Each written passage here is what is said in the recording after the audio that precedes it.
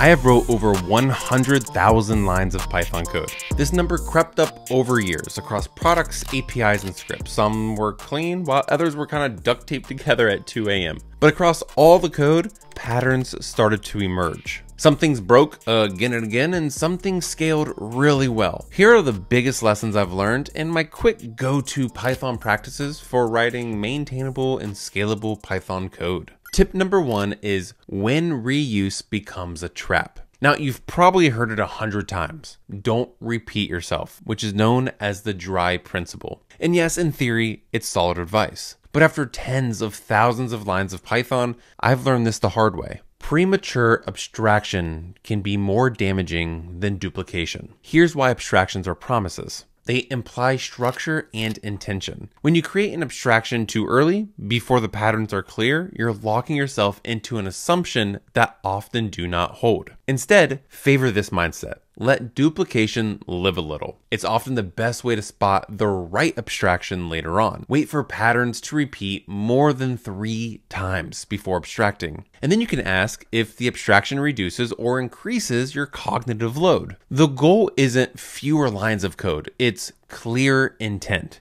Abstraction should feel obvious in hindsight, not forced in the moment. Now, tip number 2 is make the future you thank yourself. One of the most humbling lessons I've learned after writing 100,000 lines of Python isn't about syntax or speed, it's about just overall clarity. Because here's the thing, code is read far more than it's written. When I'm deep in the zone, for some reason I start using one-liners or slick tricks that feel satisfying in the moment, but fast forward 6 months and that brilliant logic becomes hard to solve. Readability is what you want to focus on. It's what lets my team move quickly, and it's what separates professional engineers from juniors or hobbyists. So what does that actually look like in practice? Well, 1, you can name variables like you're naming functions in a manual. 2, you can write comments when the why isn't obvious from the what. And 3, you can favor explicit logic. 4, organize your code like a professional, even if the project is small. And I'll leave a link below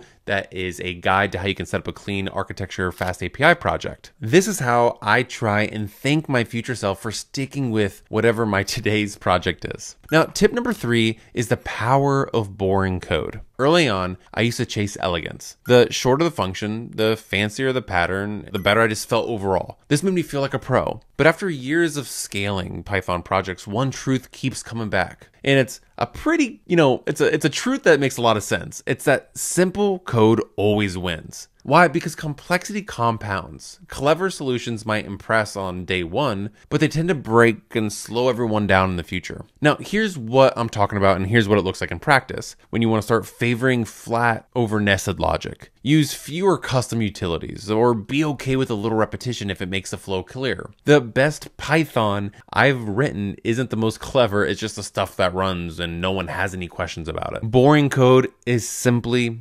underrated. Now, tip 4 is the safety net I didn't know I needed.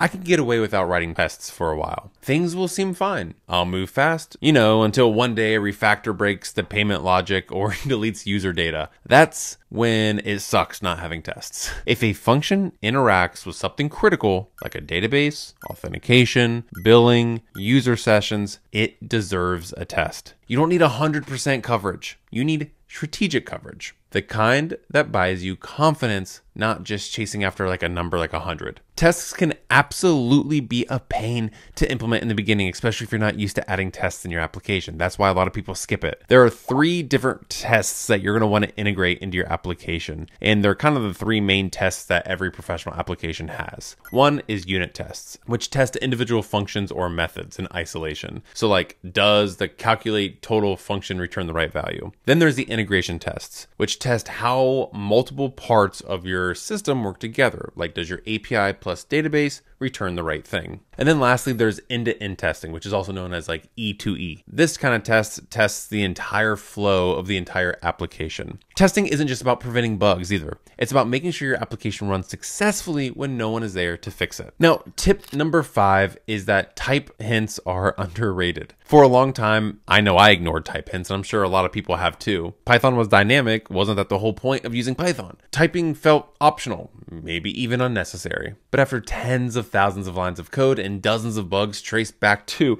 a wrong assumption I made, I have changed my mind. Type hints don't slow me down. They save me from myself. When I started working with APIs that return like deeply nested JSON or functions that evolve from 2 to 10 parameters, I began to appreciate the power of static analysis. Libraries like MyPy catch mistakes you didn't even know you were making in the first place, like returning a none when you promised a list, or passing a string where a date time was expected. And the best part, Python still feels like Python at the end of the day. Type hints simply just add clarity. They act like live documentation in your code, and they make your refactoring safer, especially at scale. So if you're avoiding typing because it feels heavy, I'd encourage you to give it another shot. Typing is one of the few tools that improve both the developer experience and the code quality without adding literally any real friction. So writing 100,000 lines of Python just kind of humbled me over the years. I've kind of changed my views on some things. I see how my old code broke and scales or even survives. I learned that readability, testability, and structure matters far more than trendy libraries and patterns. And most of all, when working with a team, I've learned to build with empathy for my teammates, my future self, and the users who are actually using the software. So if I had any final advice, keep it simple, keep it clean, and keep building.